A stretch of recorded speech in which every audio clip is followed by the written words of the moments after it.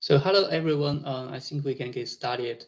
And before the speaker give the presentation, our associate director Ralph Ferrero will be introducing Dr. Liang. Ralph, please go ahead. Yeah, I have the pleasure of introducing our speaker today, Dr. Ruby Leung from Pacific Northwest National Laboratory, or she's a Battelle Fellow. She's a world-renowned scientist and leads she's a chief scientist as well at the Department of Energy and leads the exascale Earth system model, which is a huge endeavor.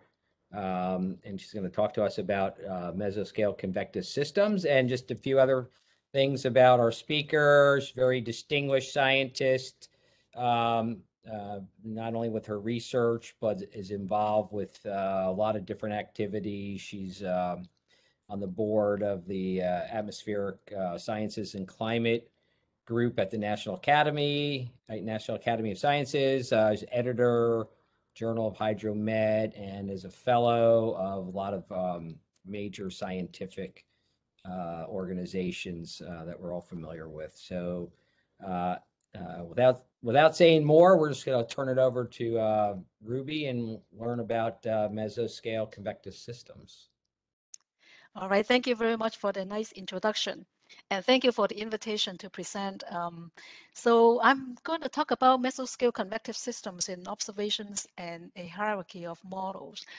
Before I get into the main content, I really want to emphasize that what I'm presenting today is really a part of team efforts. I want to first of all acknowledge DOE for supporting our research. Most of the work that I'll be presenting are part of this project called Water Cycle and Climate Extremes Modeling, or WEXM, scientific focus area. But I'll also be showing some results from the U3SM project as well as another project called Exascale Computing Project. So I want to highlight a lot of the collaborators and my colleagues working with me on this particular topic. So first of all, let's talk a little bit about what mesoscale convective systems are. MCS are really important, and they are not the same as just the typical kind of cumulus clouds that we are thinking about, and here we can contrast them very nicely. For example, a mesoscale convective system, as you can see in this schematic, is a really big contiguous cumulonimbus cloud complex, and so in fact it's the biggest type of thunderstorm. They typically occupy horizontal dimensions of hundreds to thousands of kilometers, and they last pretty long, like sometimes can be up to 10 to 24 hours. And so this is rather different from the typical cumulus clouds that we are talking about that has horizontal dimension of less than 10 kilometers. And these cumulus clouds usually only last for just a few hours. So to get into mesoscale convective systems, or MCS, a little bit more, let's take a look at a cross-section of MCS, which is shown by Bob House as a very nice schematic. As I mentioned before, these type of systems, they occupy pretty large in space. They typically have a convective core, but also a very large upper level cloud, cold cloud shield. And you can generally also see a very well organized mesoscale circulation associated with this. Because of the large expansive area of coverage, it also produces heavy precipitation in the convective core, but also very large area with precipitation as well.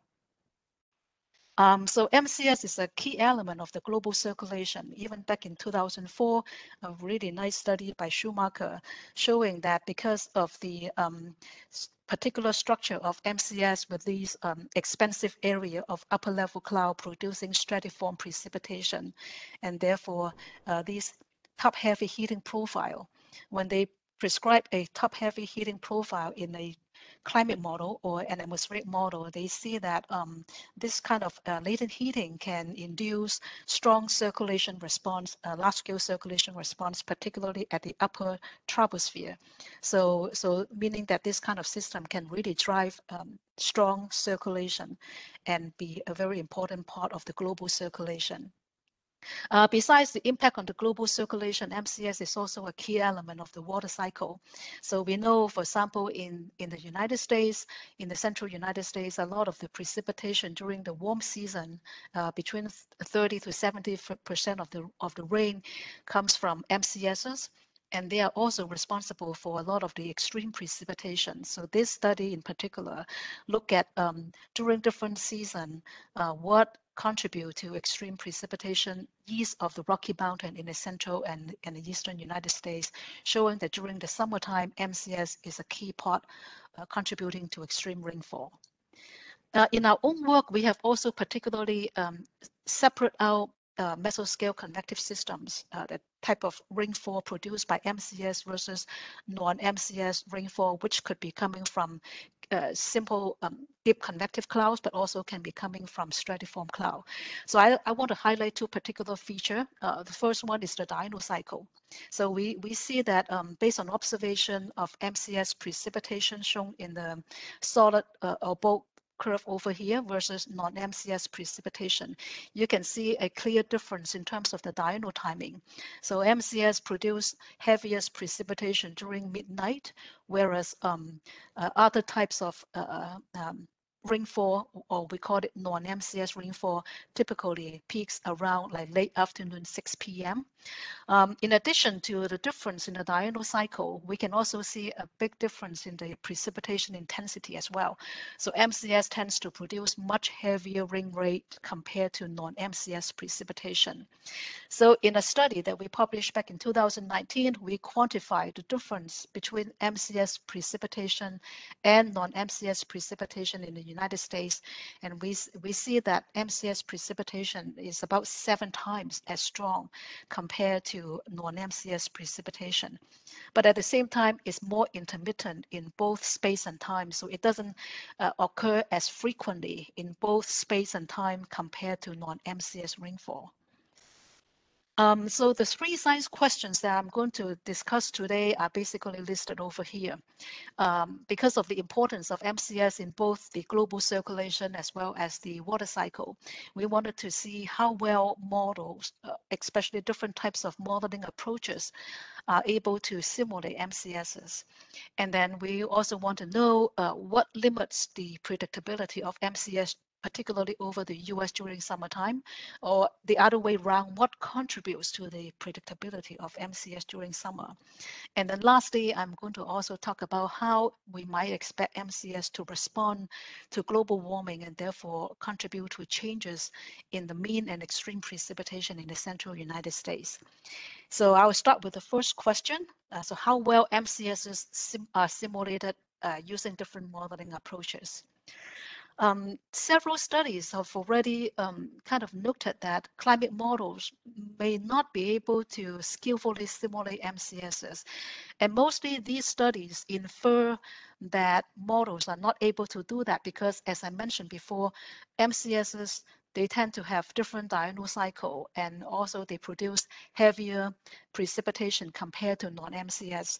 Therefore, in a particular study, for example, shown over here, when Van Wievenberg suggests that models are not able to simulate MCS because apparently they do produce diurnal timing of the peak precipitation very different from the observed late afternoon diurnal timing. I mean, the late afternoon diurnal timing in the model very different from the observed diurnal timing, and therefore they can infer that models are not able to simulate MCSs. At the same time, another study suggests that models not able to simulate MCS because they also tend not to be able to produce the heavy precipitation during the warm season compared to observation. But these studies do not particularly isolate the MCSs in the model simulations or in the observations. Therefore, in order to really look at MCSs, one of our key contributions discussed in several studies where we develop methods that we can use to track MCSs in observations and model simulations.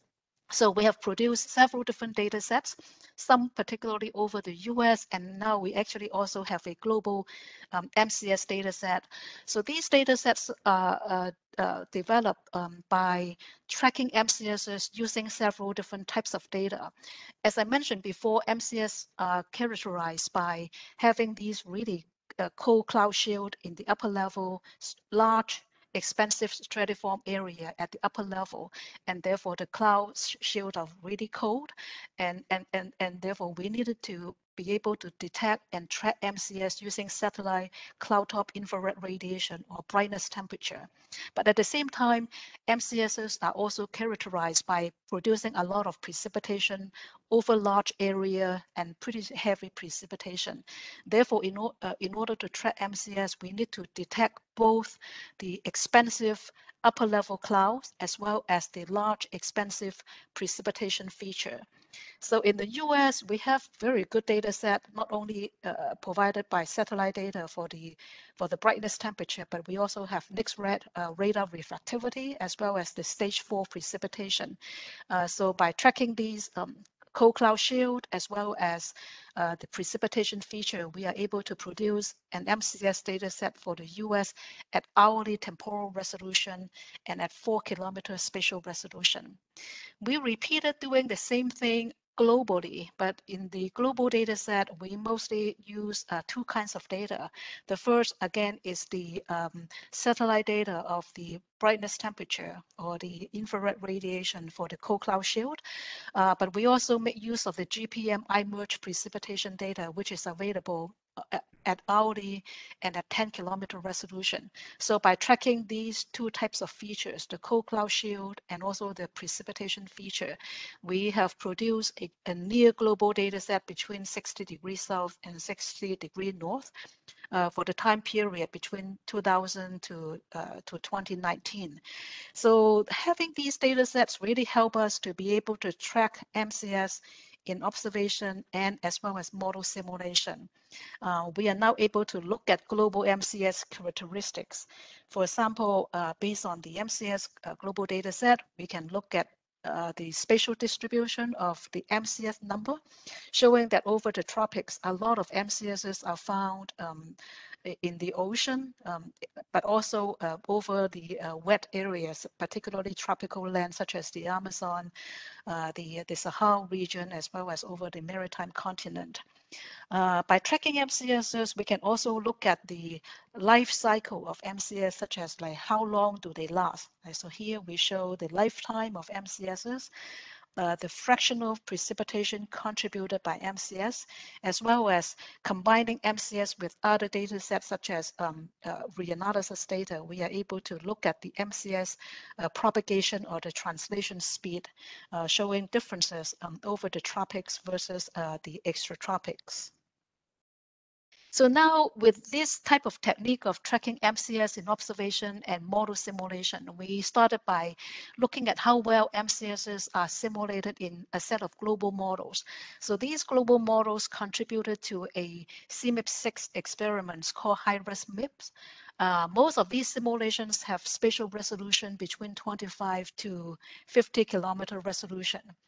So we first started looking at tracking MCS only using the brightness temperature or the infrared radiation by tracking the large cold cloud shield. If we use this metric only, we find that in a particular model, so in this example is the U3SM, the DOE Energy Exascale Earth System model, ran at 25 kilometer resolution. So the spatial, the color contours over here are the observed number of MCSs, and then these contour lines are the model biases compared to the observation. And we see that if we only account for MCS by looking at the cold cloud shield, we counted too many MCS compared to the observation, suggesting that the model tends to produce a lot of these large stratiform area that looks like MCSs.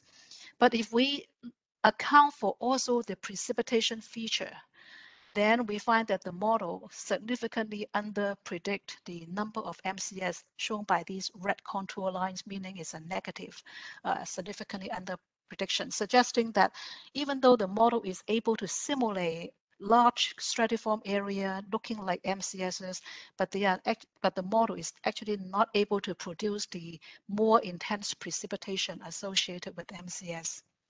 But looking more specifically over the central United States, we look at several different models with data available from high-res MIP, including not only the EastwardSM model, but 3 other models like the HEDGEM model, the IPSL, as well as the NICAM model.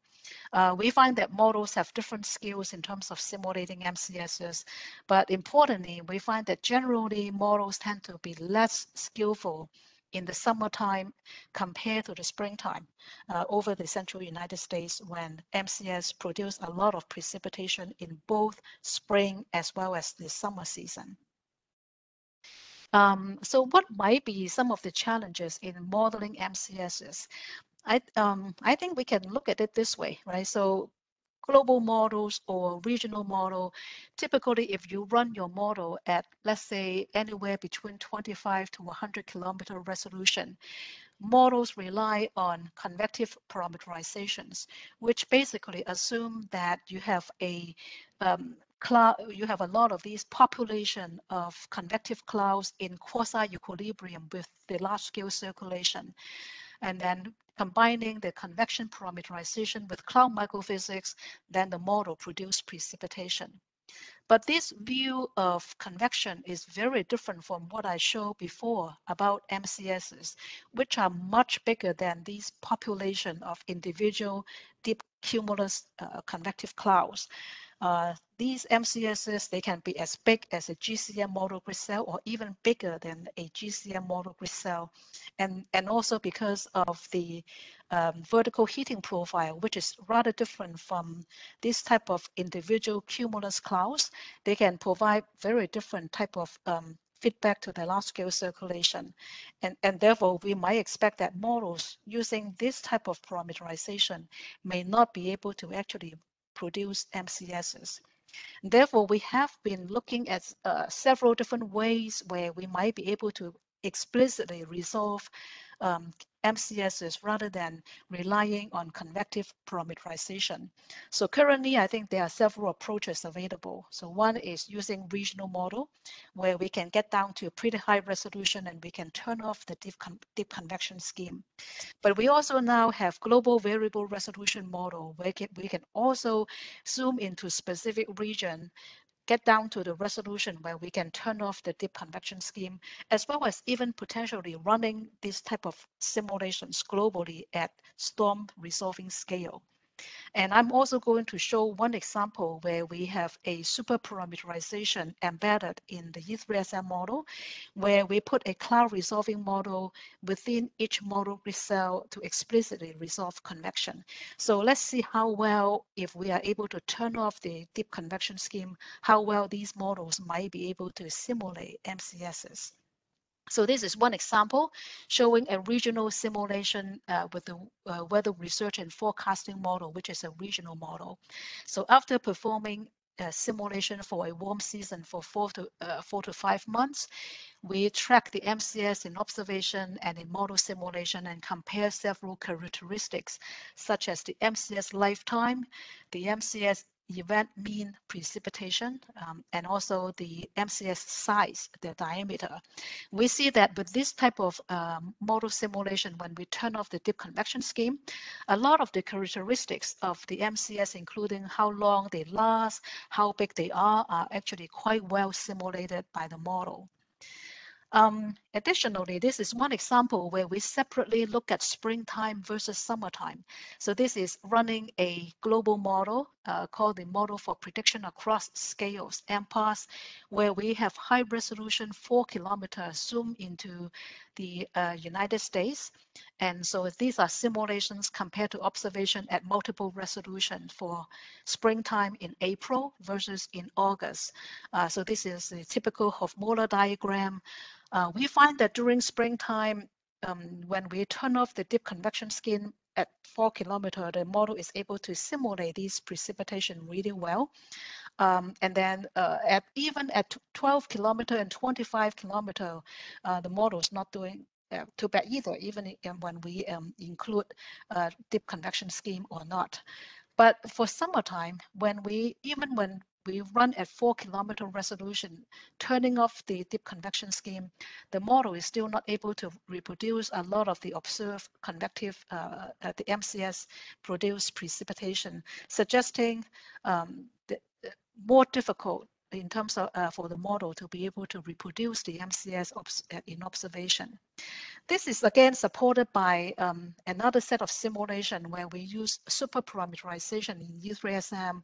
So here we zoom into the central United States, comparing springtime in the upper panels versus summertime in the lower panel. So here are the observed MCS precipitation, and then this is produced by the U3SM model with the superparameterization and without the superparameterization. We see that without the superparameterization, the model significantly underpredict MCS precipitation, whether it is springtime or summertime. When we include the superparameterization, where we put a cloud resolving model within each GCM grid cell, the model is able to reproduce the observed precipitation, MCS precipitation quite well in spring, but still significantly underpredict precipitation even for the summertime.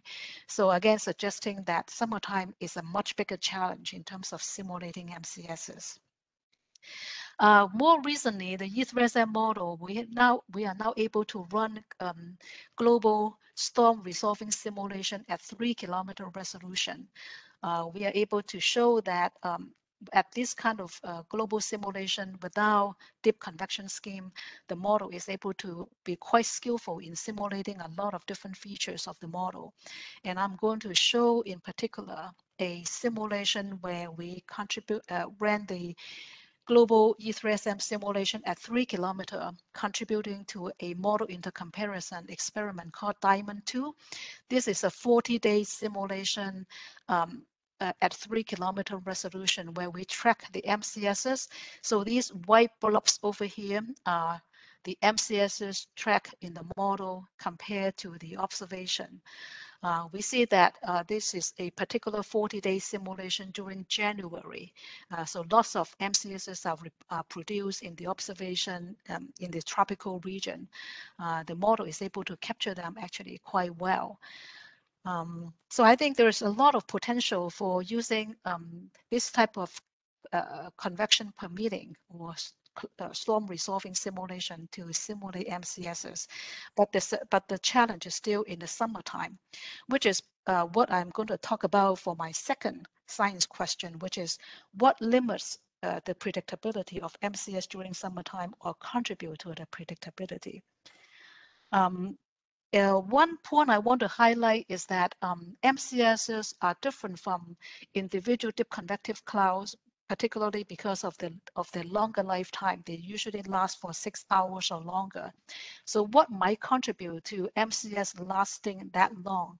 So in this particular study, we find that MCS produce heavy precipitation.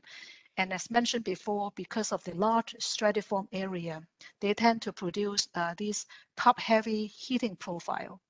And this top-heavy heating profile can generate potential vorticity.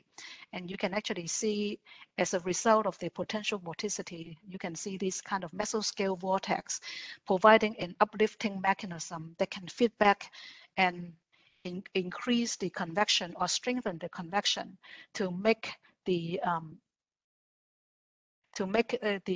MCS lasting longer than what you might expect for a typical individual convective clouds. So to see that this is indeed the case, we perform some simulations using the Wolf model by just using 2 different cloud microphysics schemes. So in the 2 cloud microphysics schemes, we find that the model produced slightly different latent heating profile, one being heavier, kind of like top-heavy heating profile. And as a result, we also see that the simulation that produced the stronger top-heavy heating profile also produce stronger mesoscale vortex as a result of the potential vorticity generated by these top-heavy heating profile. And we also see as a result of that, the model is able to produce longer-lived MCS more comparable to the observation than a simulation that produce less top-heavy heating profile, suggesting that this is an important mechanism that even if your model is able to resolve deep convection, the microphysics parameterization is still very important because it changes how important this top-heavy heating profile is. And so the second point I want to make is that when we look at the springtime versus the summertime, we see that the large-scale environment supporting MCSs are also rather different. During springtime, a lot of the MCSs are actually generated embedded within strong synoptic system. So this synoptic forcing is easier to be reproduced or simulated by models. And as a result, models also tend to be having an easier time in simulating the MCSs. But during summertime, we see that oftentimes, especially over the central United States, MCS tend to form in the presence of a high pressure system. So the high pressure system tend to be unfavorable for convection. But in the periphery, there are northwesterly flow that actually can provide some lifting mechanism for MCS to be generated, even under this kind of unfavorable condition. So to understand this a little bit better, we have recently published a paper where we performed two kinds of analysis, compositing the large-scale environment associated with MCS to understand what help MCS to be generated during summertime. So here I'm showing the four types of environment when we do compositing of the large-scale environment based on detecting MCSs when they are initiated over the central United States. So we identify four types of environment supporting MCS generation during summertime. The two kinds of environment here are quite easy to understand why they are favorable for MCSs, because if you look at the upper level, like the 200 hectopascal geopotential height, you can see this kind of cyclonic and anticyclonic circulation. So essentially providing an advection of vorticity ahead of the anticyclonic circulation, so providing an uplifting mechanism. So these are large-scale environments that are supporting MCS generation.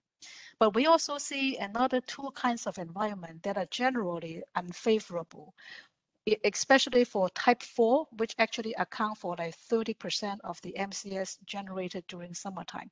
So in this kind of environment, you actually see a upper level cyclonic circulation over here. So it's very unfavorable because it's actually producing downward motion. At the same time, we also don't see much of a moisture anomaly when we composite this kind of environment. However, when we do another kind of compositing, by looking at what we call convection center composite. So when we composite the environment at the center of convection, we see that for this kind of unfavorable environment, we still see some moisture anomaly near the surface that can provide some favorable thermodynamic environment that can still help to generate MCSs. To understand this type of environment a little bit more, we continue to look at this kind of convection center composites. So for the four types of environment, so now we are looking actually 36 hours before the MCS are initiated, and then 36 hours after the MCS are generated for the top four types of environment.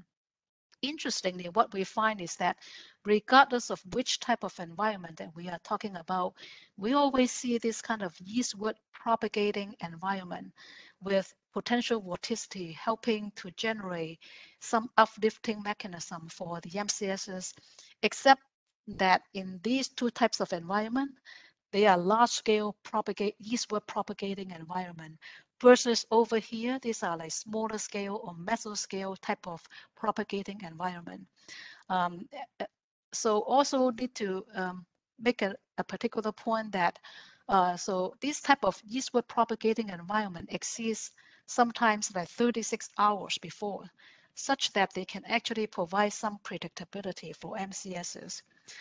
After the MCSs are generated at hour 0 over here, you can also see this potential vorticity with a different propagation speed.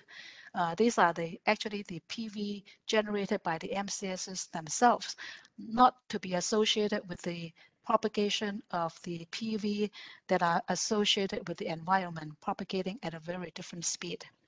So basically what we need to understand is that there are these eastward propagating environment providing an uplifting mechanism, but the ones that are most difficult for the models are these that are like mesoscale in nature.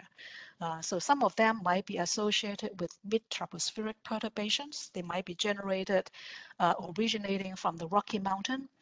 There might be some residual shortwave trough or gravity waves initiated by the mountains. So in this particular study, we look at a particular kind of sub-synoptic systems that can help generate MCSs. So these are like what we call mid-tropospheric perturbation. So we have two data sets. One is an MCS data set, and then another one, we detect also the mid-tropospheric perturbation by looking at the vorticity and to determine how often they actually happen together. We find that 30% of the mid-tropospheric perturbation are associated with MCS type 4 environment, but only 10% of the MCS of the type 4 is related to MCS. So meaning that there are many other kinds of subsynoptic environment that can help generate MCS, not only the mid-tropospheric perturbation. But looking at this a little bit further, we find that if MCSs are generated in association with the mid-tropospheric perturbation, they tend to produce stronger or heavier precipitation and also a larger amount of precipitation and stronger convection. So as we mentioned before, so this type of mesoscale environment could be associated with mid-tropospheric perturbation, but they could also be associated with some surface moisture anomaly. So these surface moisture anomaly could potentially be provided by soil moisture anomaly. So this motivated us to also look at how much MCSs might be contributed to the surface evapotranspiration and increasing the soil moisture, and therefore potentially help provide a mechanism for helping its to predict the MCSs and the subsequent evolution themselves. So here I'm going to show an example of study that we performed by tracking MCSs not only in terms of the precipitation amount, but once the precipitation reached the land surface, we use a tracer mechanism to trace how much of the MCS and the non-MCS precipitation contribute towards the surface runoff and then also contribute to the evapotranspiration coming back to the surface. So this is a particular study that we published back in 2020, where we used tracers mechanism to really look into how MCS rainfall versus non-MCS rainfall contribute to runoff and also contribute to the evapotranspiration. So what we found is that MCS rainfall tends to contribute a bit more proportionally towards surface runoff and a little bit less towards evapotranspiration compared to non-MCS rainfall. And this can be understood for the fact that non-MCS rainfall, they tend to be lighter in terms of intensity, and therefore they tend to be confined closer to the surface rather than infiltrate deeper into the soil layer. And as a result, they also tend to evaporate a little bit more from the surface and contribute more to the evapotranspiration. So based on this fact, then we originally thought that, well, if non-MCS rainfall is contributing more to the ET compared to the MCS rainfall, then it might mean that non-MCS rainfall is more important for land-atmosphere interactions. We found that this is actually not quite the case. So in a very recent study, which is actually only published last week in PNAS, where we made use of these MCS versus non-MCS data rainfall data set, as well as the soil moisture and the ET track using the tracer mechanism from the land surface model, we find that MCS rainfall actually play a much more important role in land-atmosphere interactions compared to non-MCS rainfall for two reasons. Number one, because the MCS rainfall are more intense and they tend to percolate deeper into the soil. Therefore, the soil moisture anomaly coming from MCS also lasts longer. And as a result, the land-atmosphere coupling strength associated with the moisture coming from the MCS tends to last longer compared to the soil moisture coming from the non-MCS rain. So without going too much into the detail of this particular study, I want to be able to explain why MCS is actually more important and dominating the soil moisture precipitation feedback for the summer rainfall in the central United States. So we have to notice two facts from MCS rainfall. One is that MCS rainfall are much bigger in terms of the surface area covered by the precipitation compared to non-MCS rainfall. And therefore, MCS rainfall tends to produce these really big contiguous soil moisture anomalies, positive and negative anomalies, so that when you have dry soil compared to the wet soil moisture, it tends to produce this kind of local convergence of soil moisture to produce convection during afternoon hours. So MCS rainfall contribute more to this kind of afternoon convective precipitation.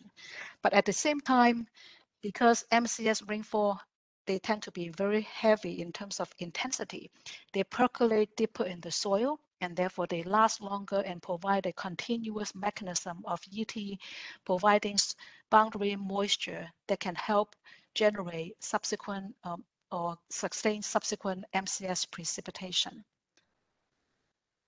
So with that, I'm going to go quickly into my third science question, which is how MCS might respond to global warming and contribute to changes in mean and extreme precipitation in the United States.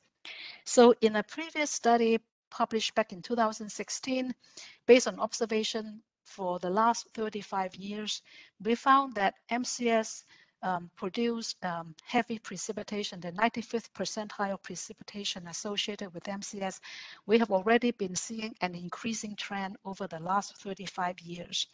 And this increasing trend in the MCS precipitation is partly contributed by the fact that the lifetime of MCS actually has been increasing in the last 35 years.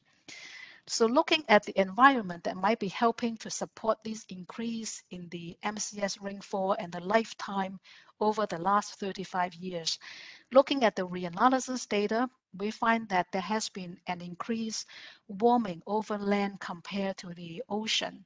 And this changes the circulation over the US by inducing a sea level pressure anomaly. And as a result, these kind of southerly flows that bring in more moisture through the Great Plains low-level jet that support MCS environment.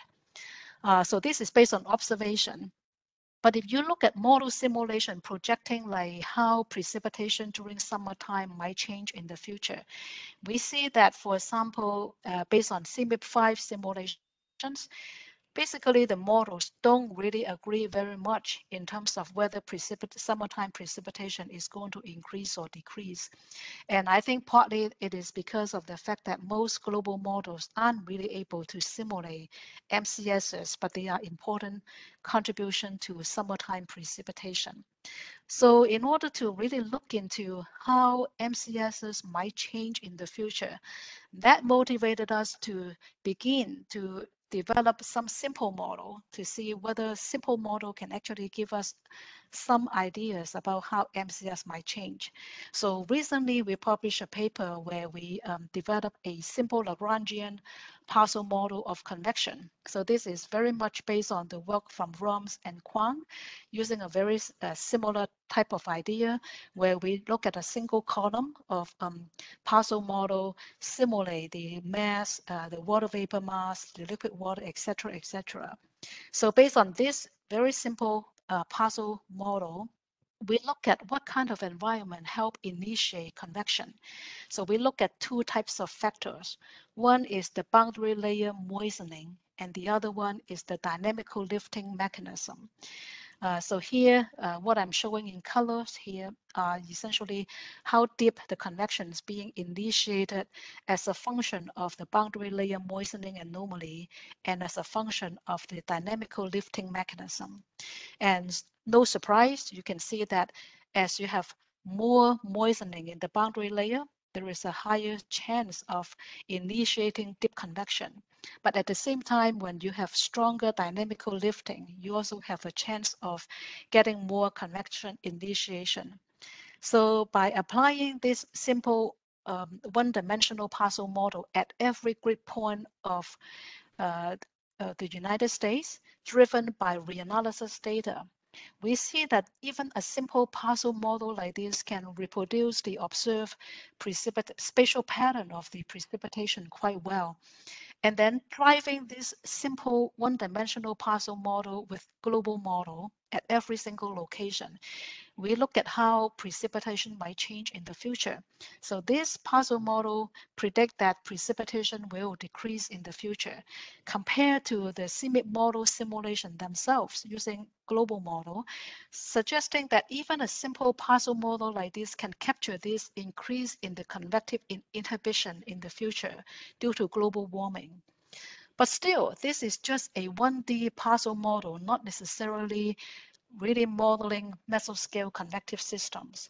So extending this simple Lagrangian parcel model to try to capture mesoscale convective systems, we have expanded this model into a multi-column Lagrangian parcel model where we align many single column parcel model in one dimension, and then we simulate the one mechanism that help generate mesoscale convective systems, which is essentially due to the cold pool interaction.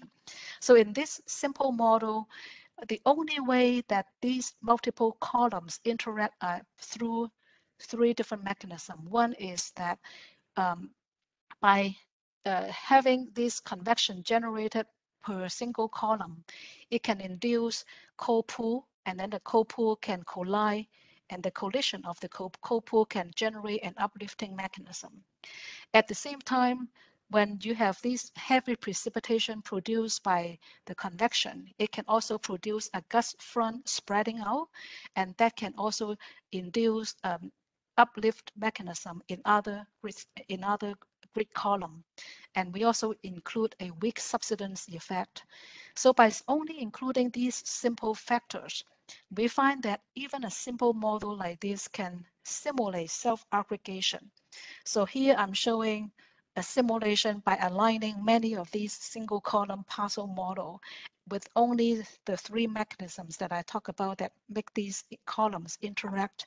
So initially, convections are generated very randomly, but after simulating for about 12 hours, we begin to see self-aggregation behavior when we see actually these convection aggregate into much bigger area, very comparable to a 2D cloud resolving simulation. So by looking at which mechanisms are actually more important in generating these kind of organized structure, we see that if we turn off these cold pool collision mechanism, essentially the model cannot reproduce this kind of self-aggregation. And if we turn off the gust front spreading, the model also tends to be producing much weaker self-organization. And if without the subsidence effect, definitely you would not be able to getting that. So this is the beginning of using a very simple Lagrangian type of model to help us better understand how global warming may be affecting MCSs in the future. So now with that, I'm just summarizing several points that I was able to make regarding a body of work that I'm presenting. So MCSs are ubiquitous and they are important for both weather and climate and important for circulation as well as for the water cycle. So a lot of our work gets started by developing this MCS tracking method. And as a result, we produce global data set as well as regional data set of MCS tracking data that can help us evaluate climate models as well as understand these processes. We find that models are more skillful in simulating MCSs, but mostly only during springtime, not so much in the summertime, even when we turn off the deep convection scheme. The reason is because MCS in the springtime are supported by stronger synoptic forcing, and therefore they are easier to be modeled by the to be represented by the model. In the summertime, MCSs are associated with smaller scale eastward propagating atmospheric perturbations. Because these perturbations are smaller scale in nature, they are actually very difficult for models to be able to simulate. And then there is also these positive feedback loops associated with the MCS latent heating that can help provide a feedback mechanism. So if the model is not able to simulate MCS to begin with, it would be missing this kind of positive feedback loop to be able to simulate a longer lasting MCS. And then we also show that MCS dominate the soil moisture precipitation feedback, and therefore a model that is not able to simulate MCS in the earlier part of the warm season would also have a difficult time in simulating MCS in the summer because of the lacking of this soil moisture precipitation feedback. Lastly, in terms of how MCS might respond to global warming, we have already seen in the observation data that MCS has been producing more extreme precipitation. Then using a simple Lagrangian type of model, we are now beginning to understand this kind of cold-pool mechanism and hope to be able to combine this type of modeling with sophisticated global cloud resolving type of model to further look into the MCS changes in the future. So with that, I want to thank you for your attention, and I hope we'll have time for some questions and discussion. Yeah, of course. So if anyone has any questions, please feel free to unmute yourself, or if you don't have a microphone, you can go ahead and type in the chat. Dr. Lee, I see that you messaged me and say you have a couple of questions. You can go ahead and unmute yourself now. Okay. Hi, Ruby. Thank you so much for the so entertaining and very, very comprehensive talk about this monster system. I just have a few clarification if you could give me. So in the introduction, you mentioned about the diurnal variation of the MCS, and you said it's peak at midnight. Another slide shows around 6 p.m. And in your talk, for your own group research, you didn't mention about diurnal cycle, how the diurnal cycle is simulated by the model. So that's first clarification. Second clarification is that you show your study, the long-term MCS has an increasing trend, which to me means more MCS-related precipitation. And in your parcel model, you show a drying trend in the central US, which seems contradictory with the observation. So would you clarify these 2 points? Thank you. Yeah, great. Yeah, thank you for the questions. So the first one is related to diurnal cycle.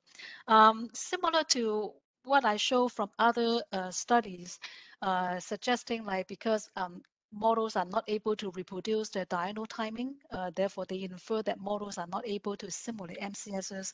Similarly, when we look at global models, even at 25 kilometer resolution, such as those that I show from the high-res MIP simulations, they also generally have difficulty in simulating the peak diurnal timing of MCSs kind of like around midnight. When we look at like cloud resolving type of model, like from the wolf simulation or from superparameterization, they tend to do better. They are doing much better in terms of capturing the diurnal timing, even though I was not able to show that part of the results. Yeah. And Then for your second question related to the effects of global warming on precipitation or MCS precipitation in particular. Yeah, so based on observation data, we've by tracking the MCSs in observation, we have indeed seen that in the last 35 years, especially the extreme precipitation, like 95th percentile associated with MCS has been increasing. But based on the parcel model, notice that the parcel model with that the result I show is based on a single column parcel model applied to each of the model grid cell. So in a sense, it's not really representing MCS, right? So that's only representing convection in general, probably just like deep convection. So what it shows is that because global warming induced drying over land or the reduction in the relative humidity. So generally, it inhibits convection or deep convection. But in order to really understand how MCS might respond to global warming, we actually need to have the mechanism associated with the self-aggregation. So that's the part where we have now begun to use these multi-column parcel model to generate this co-pool mechanism. But for that part, we actually haven't been able to do the simulation to look at how changes in the environment might be affecting the MCSs. So I hope that clarifies that. So if you're looking at just individual deep convection itself, the parcel model says that global warming will inhibit convection. But this is not to say that necessarily that MCS will be suppressed, because MCS is not just isolated deep convection. I see. Can I just interpret this further? If it's MCS has anything to do with a planetary wave, and if the Hadley cell expansion have anything to do with the long-term trend of the MCS? Yeah, so when we look at the large-scale environment of MCSs, in springtime, well, first of all, both spring and summer are important because there are quite a lot of MCSs occurring in both spring and summertime. Springtime MCSs are oftentimes associated with large-scale synoptic system, kind of like frontal system. So the predictability is pretty high, and the models are also generally having easier time to simulate MCSs. During summertime, we show that there are these eastward propagating systems that help to provide the favorable environment for MCSs. Some of these eastward propagating environment are still associated with large-scale synoptic forcing. So even summertime, there are these perhaps sometimes frontal systems that are still providing an uplifting mechanism. But the more difficult kinds are the ones that are mesoscale or sub-synoptic scale in nature. So exactly what kind of environment are these eastward propagating ones? We have isolated the mid-tropospheric environment being one of those, but there are several other different kinds that we haven't been able to continue to look at. And also how those kind of eastward propagating environments, such as associated with mid-tropospheric perturbation, may change in the future, is another question that we haven't been able to address. Yeah. Thank you so much. Hi, Ruby, this is Leung. Thank you for such a comprehensive overview of the MCS. I'm very interested in the results. Some of that is also we are working on using the CWRF to do understanding what causing, for example, the warm and dry biases in the central US, and we found that this is very much related to the MCS. Then the question would be, as you mentioned that, you know, these MCSs have such a large scale feature, very large. And these four things you mentioned all actually should be able to capture by these big models. So the reason why, for example, summer is so worse than the spring, I think is mainly because there is something to do with the deep convection more frequent in the summertime. And these are the problems, I think all these larger scale have a problem. So now from your point of view, so what we are not doing right in the cumulus parameterization? Because the diennial cycle, for example, we have papers talking about we can change the cumulus parameterization in different closure. we can get the Dyno cycle right in many ways. And there is also a recent paper published by Europe, says that if we consider these, then can significantly change these extreme events. So from your diagnosis, so what we should do with the cumulative parameterization? I think there is still some way we can change. Yeah, so yeah, very good questions. So what we have shown is, I think there are two factors. Number one is that MCSs themselves are quite difficult in terms of the predictability during summertime. So that may not have to do with the model themselves, right? Because just that during summertime, a lot of these forcing mechanisms are very difficult to be simulated by the model because they tend to be sub-synoptic in scale, right? And then there are also these feedback mechanisms. So once your model is not able to do something, then you lack this positive feedback coming from the land heating or coming from the soil moisture precipitation feedback, and therefore it makes it further more difficult for the model to simulate MCS later. Right? So I think there are these inherent processes that make MCS difficult. But then in terms of the convection parameterization, I think that part of the difficulty is because even though MCSs, after they are generated, they are actually very big in size. So you might think, well, so supposedly even a model with 100 or 50 kilometer resolution, they should be able to resolve MCSs. But MCSs started with individual dip convection themselves, right? So first of all, you need to be able to initiate the dip convection. And then secondly, after the convection is initiated, the model needs to be able to simulate this organization, the self-organization that generate this large organized structure. So recently we have started looking at several other improvements in some convection parameterization to see whether they can help models to be able to do that without having to explicitly resolve convection, like using cloud resolving model. So one such development has been done at NCAR by Mitch Moncrief and others, where they developed this MCSP mechanism, where they essentially make the model to produce this top-heavy heating profile.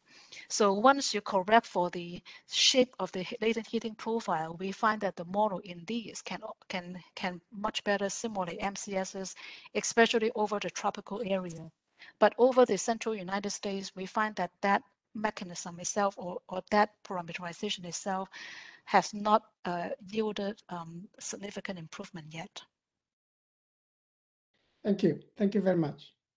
I have another question, if it's not too late, about some of the biases with your convection permitting models that you observed during the summer. Is it possible that maybe biases in the surface boundary condition, such as too much or too little soil moisture, could be contributing to the inability to get MCSs during the warm season? And I wonder if that could even be more of a hydrology issue.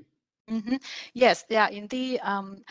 Like I show over here, so because the soil moisture precipitation feedback is an important mechanism to generate this kind of surface humidity anomaly, right? So if your model has in terms of the land surface processes are not representing, for example, how these intense precipitation coming from MCSs percolate into the soil and how that actually provide this evapotranspiration back to the atmosphere. It could potentially be also like cutting off this soil moisture precipitation feedback loop. So I think there was a recent study published by the NCAR group where they suggest that land surface models that better represent the subsurface processes, particularly related to groundwater component, could potentially improve the simulation of MCSs in this kind of like high resolution model, such as the Wolf model. So I think confirming that this soil moisture precipitation feedback is an important mechanism. Yeah. Hi, Ruby. Thank you for a very nice talk. Yeah, so far you have talked about mostly MCS over the land, where there is sometimes moisture limitation. But what about MCS of convection over the ocean, where you will have plenty of moisture to work with? in fact the case, there may be actually upscale interaction. For example, with the MCS will be essential in the formation or upscale interaction with the MJO, for example. Have you looked into that issue?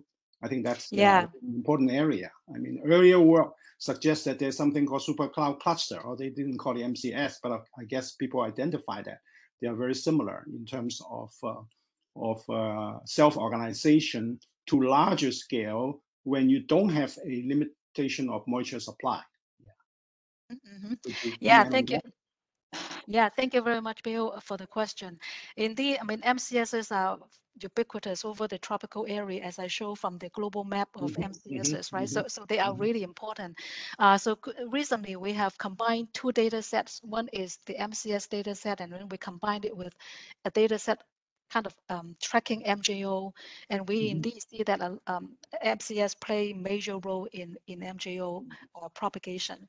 So definitely MCS are very important. At the same time, we have also been tracking MCSs and associate and to determine how much MCS contribute to the overturning circulation in the tropics.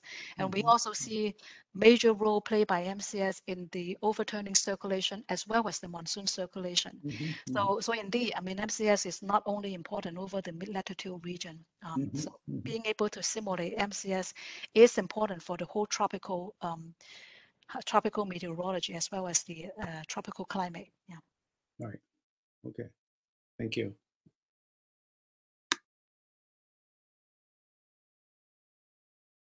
Thank you. We also have a question. Zhang Lu actually had to leave earlier, but he did leave me a question to ask you so we can listen to the recording. They said, very nice talk. Do you categorize MCSs based on surface types, land, ocean, and latitudes, tropics, mid-latitudes? Seems like you only focus on mid-latitude MCSs in the US. Yeah, so in this particular presentation, I was only able to focus on MCS over the US, but as I mentioned, we have now tracked MCSs globally and developed this global data set. So we have been able to look at MCS over the tropical area, over the ocean, as well as over land.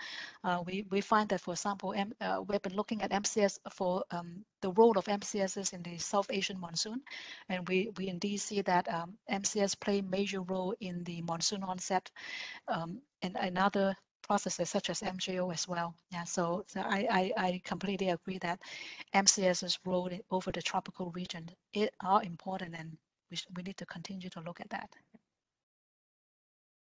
Great, thank you. Are there any other questions from the audience?